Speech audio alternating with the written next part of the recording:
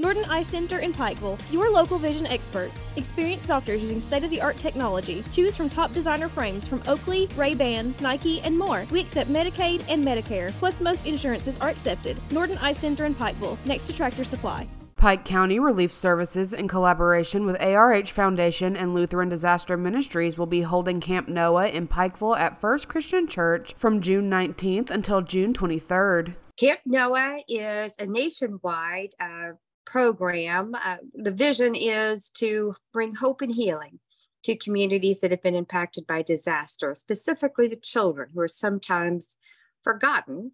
The camp is for children in 1st to 5th grade, and the first 50 to apply will be eligible to attend the camp. All campers will receive a t-shirt and a disaster preparedness kit. Children affected by the 2022 flooding will be able to bring a friend as long as there is room available. We hope that this will provide some support for the children in our area that have been affected by the disasters and just feel like maybe they haven't had the opportunity to share their story. A lot of children hold things in, and we really don't know what they're dealing with until we give them an opportunity to share. So we're hoping that we can take that opportunity through this camp to give them a voice. Transportation will be available to those who need it, but a team leader must be made aware 2 weeks in advance for scheduling. For more information or to apply, you can visit the Pike County Relief Services Facebook page. For Mountaintop News, I'm Kelsey Dean.